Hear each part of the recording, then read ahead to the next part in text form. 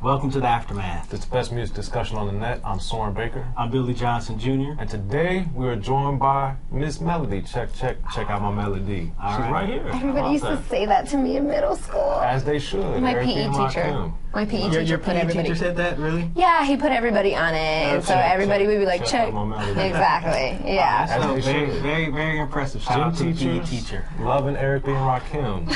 That's a beautiful thing, man. So we were introduced, and maybe you guys too, to Melody through the Pussycat Dolls, right? Yes. So she definitely represented, and now post Pussycat Dolls, she's got a mixtape. Yes. She's got a lot of things going on, so we just wanted to catch up with you and find out what's going on. So how you doing?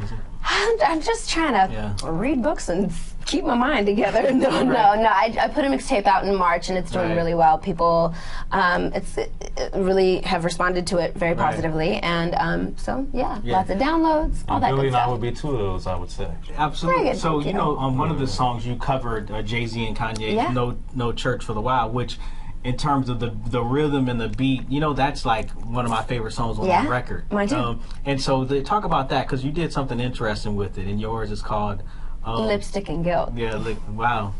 Well, the thing about that record was, when I heard Watch the Throne, I was like, yo, this is like B.B. King-esque, To me, it gave me like a very Southern bluesy situation, and I was raised on B.B. King, and I was, very much raised on the Jackson 5 and that whole 60s vibe, so that's kind of why the Western 60s thing is my vibe.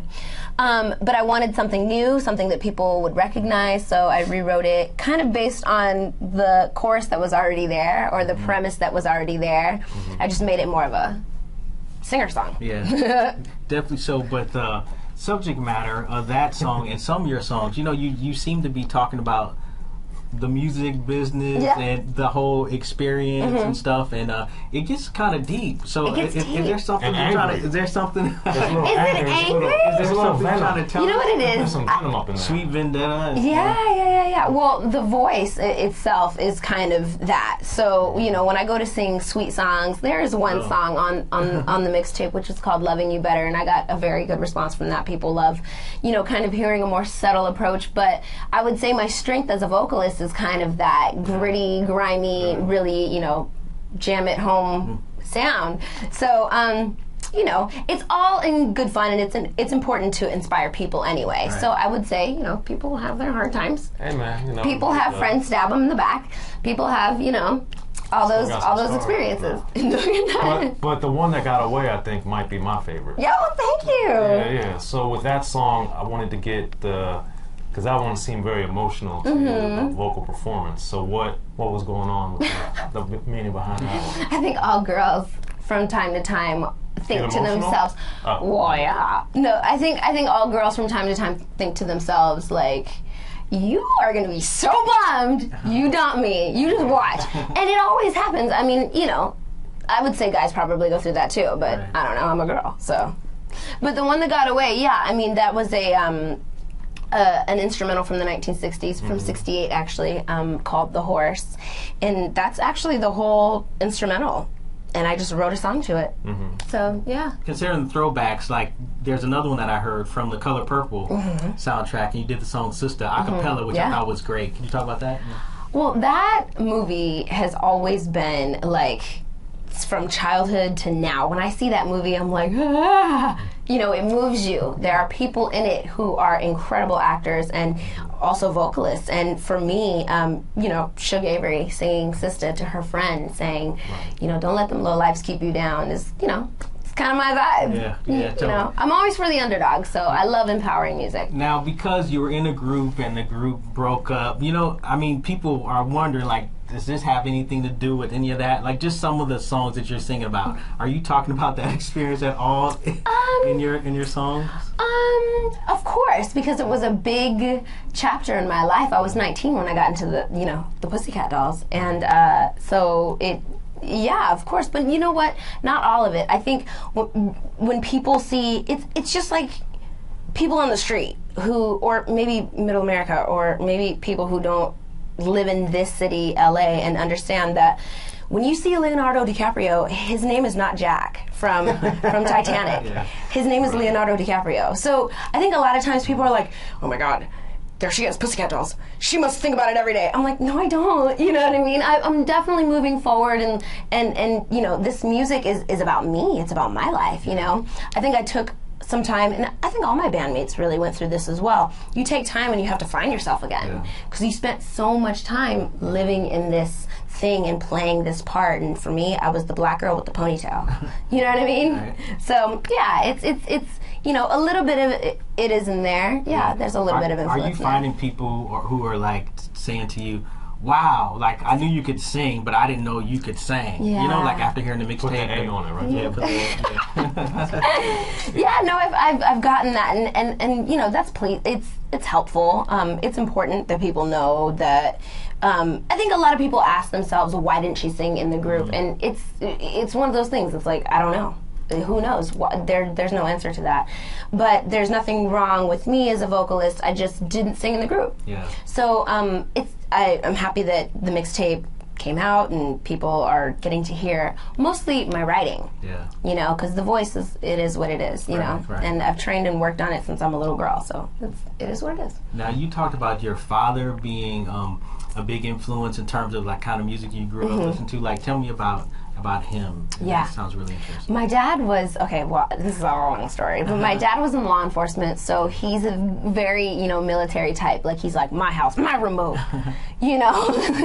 So he's like, my radio. But good thing he has good taste in music. And so, of course, he was the biggest influence in my life as far musically anyway. But B.B. King, Muddy Waters, Johnny Guitar Watson, like those, that's what he jams in his car now still. You know, like he doesn't listen to anything else.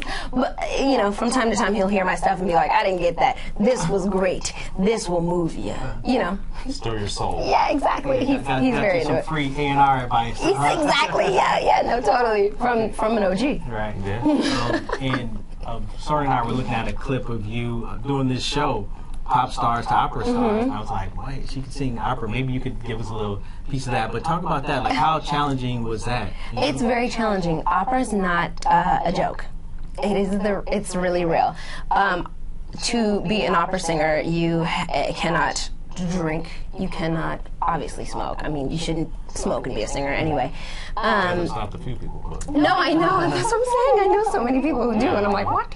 But to be an opera singer, you can't talk loud. You can't talk after, let's say, you know, you plan on waking up at 8 o'clock in the morning. You have to stop talking at 8 o'clock in the evening. Yeah. So no talking. So every ounce of your energy, as far as your voice goes, it goes toward, you know, being an opera singer. So, I mean, that's a tough one. Yeah. Judicious with your vocals. You have to be really, I mean, and that's why they eat. That's why opera singers get bigger, because there's nothing, no, that's honest. There's nothing else you can do aside from enjoy the food. You know what I mean? Like, if there's a comfort, you can't have a drink. So, but no, it taught me a lot, and it helped me so much vocally, just in, you know, my regular register. But yeah, it's challenging. It's really hard. And I think it definitely comes through on the mixtape. Thank you. Because, you know, just the energy and the enthusiasm and the range, you know, from being excited to being angry to being happy, I think it definitely comes through very well. Yeah, thank you. Thank you so much. So what's next? So, you know, you're getting good reaction. Like, so what, you know, what's in the future?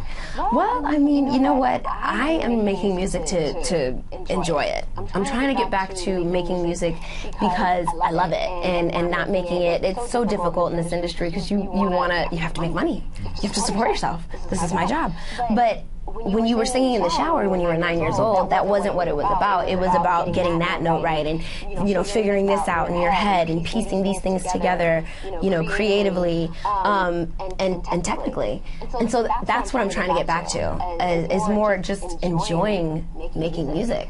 And maybe there's some TV ventures here and there, but, you know, I'm just enjoying learning. Yeah. Well, there it is, y'all. We appreciate you stopping by. Thank you. Thank you very much. This is the Aftermath, the best music discussion on the net. I'm Soren Baker. You can follow me at SORENBAKER on Twitter. I'm Billy Johnson Jr. You can follow me on Twitter at Y_Billy Johnson. For the ladies. Yeah. I'm Melody Thornton, and you can follow me at Twitter at MELODYTHORNTON. There it is, y'all. Thank you next time.